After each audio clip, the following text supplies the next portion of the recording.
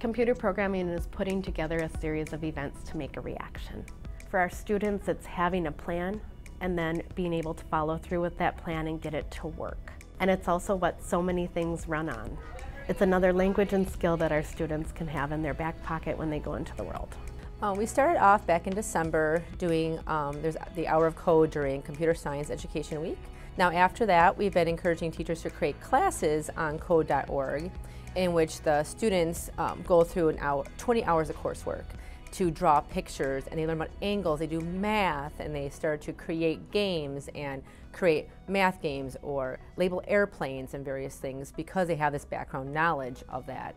It could help with real world problems, and also you get to have fun at the same time, just like controlling your own thing. I'd say it was fun, and you definitely got to check this out. Coding itself is so interdisciplinary that it really does complement all of our core curricular areas.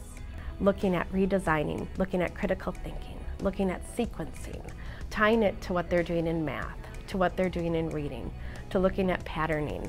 Yeah, I think kids should take coding classes because coding is going to be very important in the future now that a lot of things are going to be based off of technology. The most interesting thing are when the kids actually figure out something faster than I can. They'll shoot up their hand and say, "Mrs. Carlson, I figured it out!" Or they stop me in the hallway and say, "I've written 3,000 lines of code." And give them a little notch and they go home and they run with it.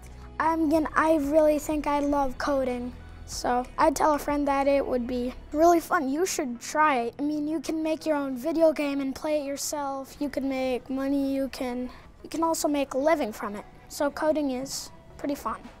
There are so many jobs in the future that are STEM-based, that look at the use of needing to know how to be flexible with bringing in different aspects of technology. These are jobs that are out there that are still being created, that once our students and our children learn these things, is opening up a whole other world of employment for so many of them. Computer coding is something online where you can do anything you really want and create anything you want.